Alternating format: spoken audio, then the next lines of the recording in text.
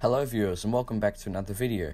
In this video I'll be showing you how to start the G1000 Cessna 172 in X-Plane 11. First thing you want to do is to turn on the standby battery switch located over here in the cockpit. Switch it to arm. Then what you want to do is hit the master battery switches. Switch them both to on. Then turn the avionics buses both to on.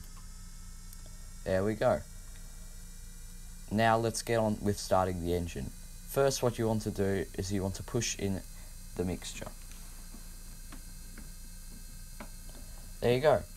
Now what you want to do is flip the key switch.